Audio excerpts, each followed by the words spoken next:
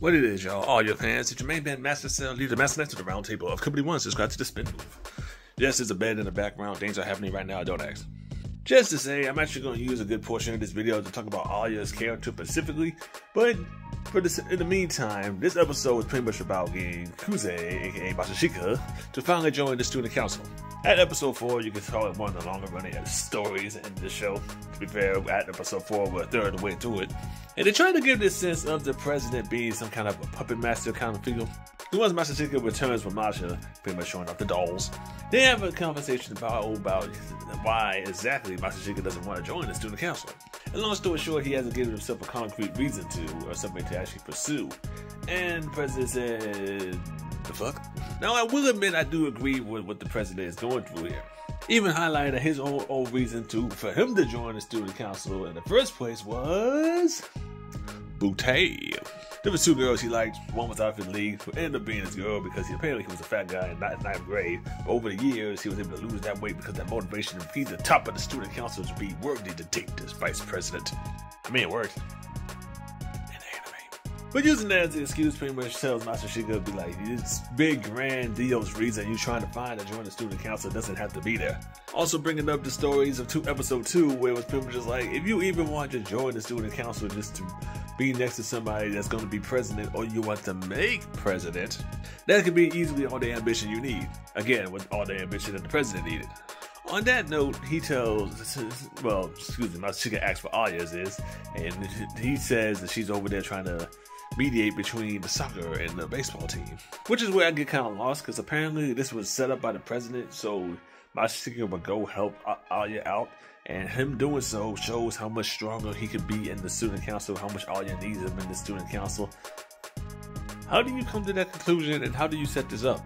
Because one, these two teams are fighting, someone needs to go over there. If you pick Alya just for the sake of it, just because you think Masachika will go help her out, okay, but outside of Alya's flashback, who she told the one person, wait, I'm tripping, y'all.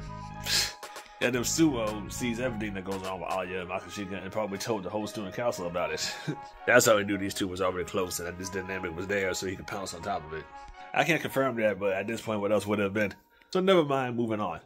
Now in somebody's locker room or club room, we do have the two teams pretty much facing each other, not close enough in arm scoot to hit each other.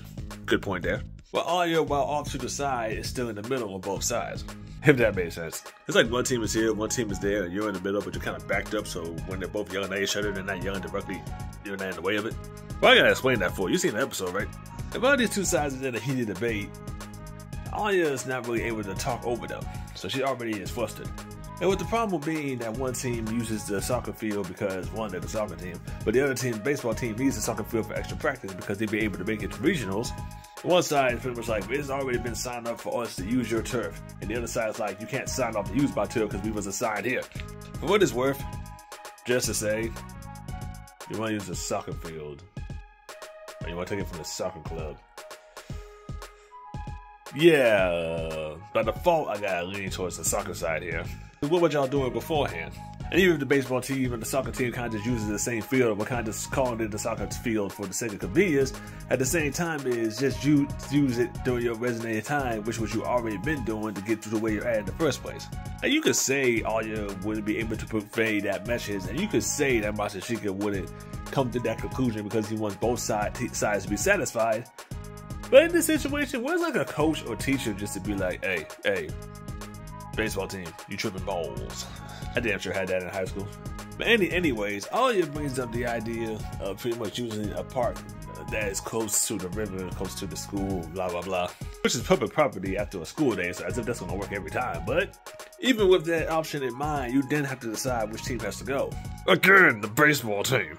But because at this point, they feel offended because now it's one thing to try to get the spot you feel you deserve. There's another thing now to feel like you're being pushed aside to have to go somewhere else. The teams get even more mad at each other. But coincidentally, the captain of each team sitting down with the arms folded with the eyes closed, not saying a word, by the way. About one half of this is explained later. The managers of both teams also off to the side, them ladies not getting involved in this at all. Are you kind of starting to get the feel that I can kind of feel for Alya here, as in what's going on and what's happening with her right now isn't her fault at all?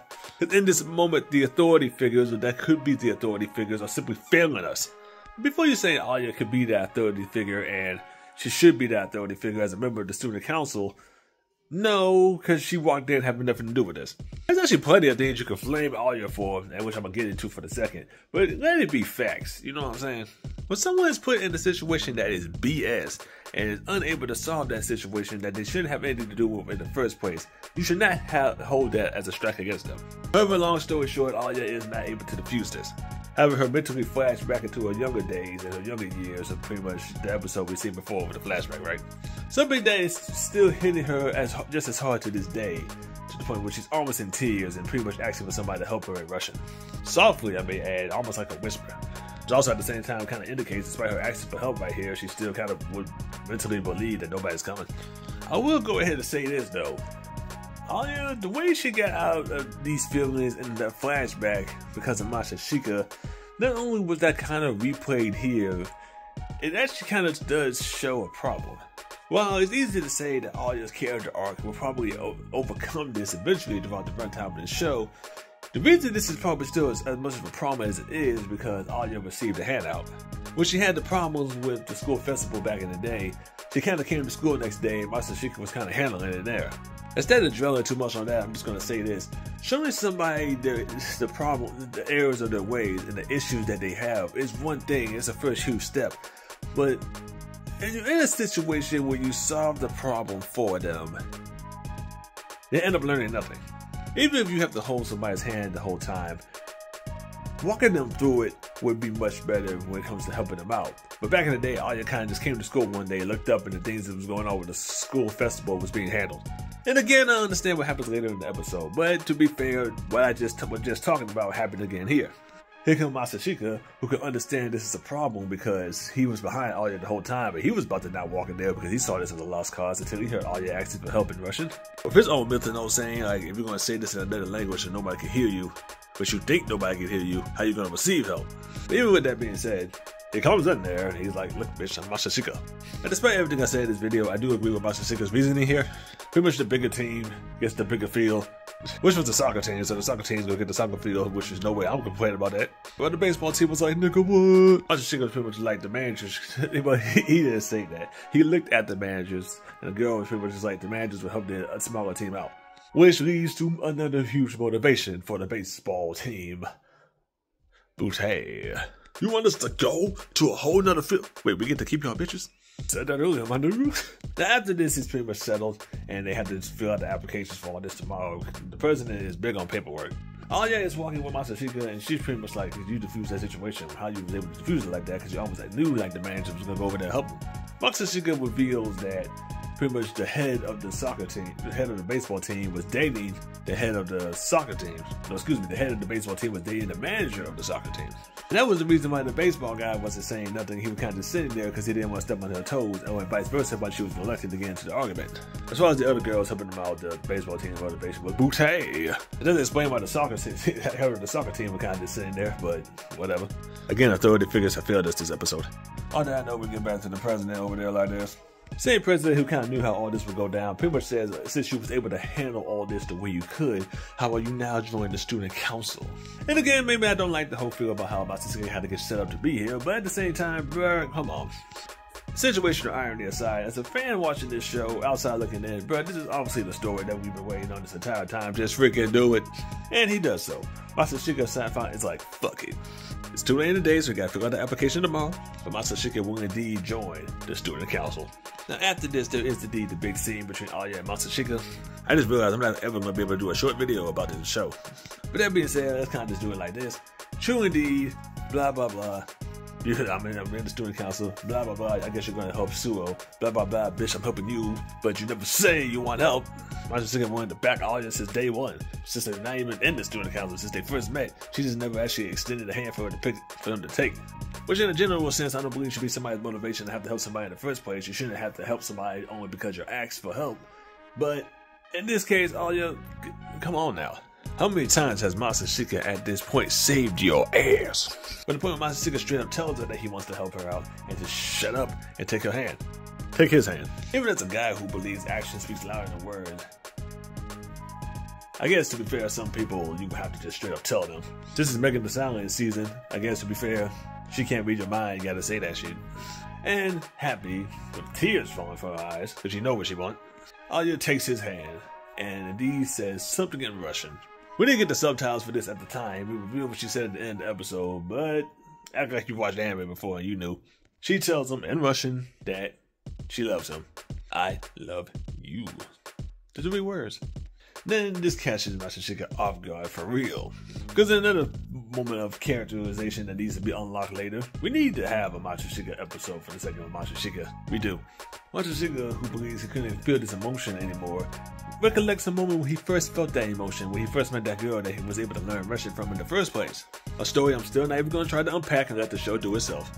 Now, as a man, as a male, I have accepted the fact that I'm not going to be able to understand this for real and really even know where this actually comes from.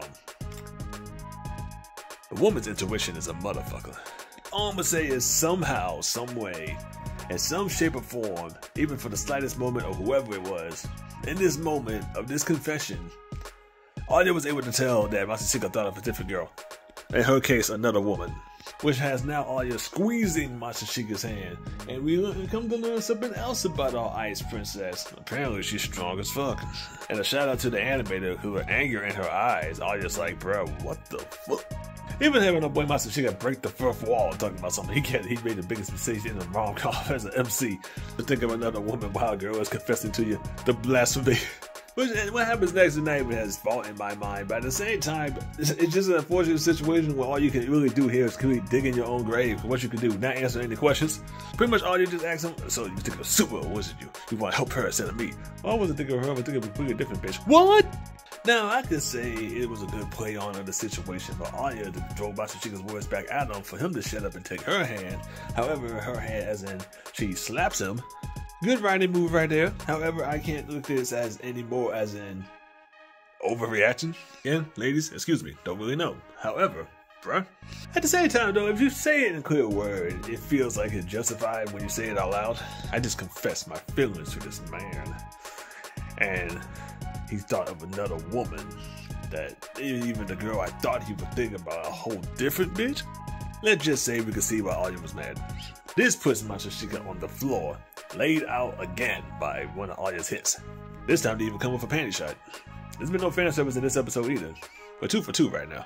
Then they continue to walk home with a numb cheek. Masachika apparently decided his face is numb. And for the sake of time, Alya tried to apologize for this, but masachika says don't worry about it. But apparently Alya takes it upon herself to kiss him on the cheek, which catches masachika off guard. However, apparently his cheek is numb, and she said it was a cheek kiss, as in cheek to cheek. Man, when? How long was that a thing? Of course, situation irony, as the fans, we can clearly tell there was a kiss on the cheek. She used her lips. However, Alya has evolved, and instead of even saying what she actually did in Russian, at this point, she just hides her feeling completely, right? So yeah, I switched the name of this show. But even our boy masachika is like, hold on, you didn't say what you actually said in a different language. Tell me something. Life's gone harder for you, huh, masachika? Now you gotta deal with these mixed signals in real life like everybody else. I think this kind of proves the one with the main character card in this show, sir. Then they do roll the credits here, but after the credits, we pretty much, get another scene with Alya at the end. Alya, who was embarrassed to high hell that she admitted that she loves him, but she is trying to neglect these feelings. This video is getting long, so I'm not going to go in on this topic like I initially said I would, but what I'll say is here. Alya is tripping so much. And the thing with Alya is, and I don't mean to say this as a downer on the show and be as a negative trait of the show, but here's the issue Alya has, for real.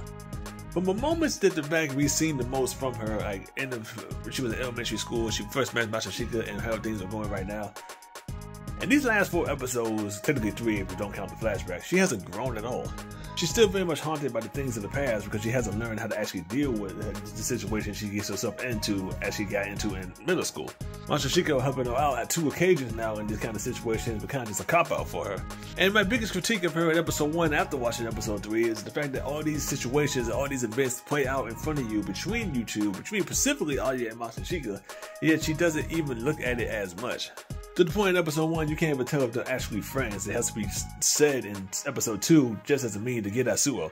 Me helping you out with the school festival, making sure everybody had a good time and dancing with you in front of the fire, and at least me and y'all was friends. Then when she denies the whole thing about being in love with masachika here, even though she was saying and rushing the first 2 episodes how cute he was, how lovely he was, and how infatuated he was with him, as somebody who keeps recollecting her worst moments over and over again, this girl doesn't hear herself talk. I think a big thing to kind of sum up Alya, what she needs to do to get through this series, she needs to see things for what they are. Because even if you believe, like me, that she hasn't grown much from that moment in middle school, elementary school, and from the school festival, the situation with the soccer and baseball team here was kind of unrelated. But still, she kind of just automatically flashed back to that same moment. That's not the same, and you couldn't handle this completely differently, which you already had started to do, but it's, again, you talk about something else. Yo, you got ADHD. Undiagnosed? I know that feeling. And everybody else around the show can see how close you are to masachika, but here you are kind of like, even now while the door has been completely open for you to try to do things to grow on your own with character development, at this point in the show right now, masachika have to tell you to shut up and take his hand. It shouldn't have come to that. This is the same guy you lashed out at the school festival, but ended up helping you out anyways. Who's the man you think you're playing with right now? But, like I said, the door has been open, and maybe Alya can finally move forward from here. Well, one last thing. With the things that Masha said towards her, pretty much saying that she already knew that Alya loves masachika, she needs to go ahead and make a move on him before someone else does. And while that can imply many things, we have to remind ourselves in a show like this where love is kind of being thrown out at us, at some point there does become a legitimate love rival. And for promotional pictures of this show, promotional posters that kind of care about the show on Reddit, different outlets, or even Crunchyroll itself, there's still like 2 more major characters that need to be introduced to this story. And in an event to not reach the 17-minute mark, I'm gonna leave it at that. Again, excuse the long videos, but this show gets you a lot to break down. I like talking about it. I ain't gonna hold y'all. So on that note, let's get up out of here. If you watch this video, leave me a comment. Let me know what you think. Like this video for me, and I'll see y'all. Peace out. Subscribe to the Spit Move.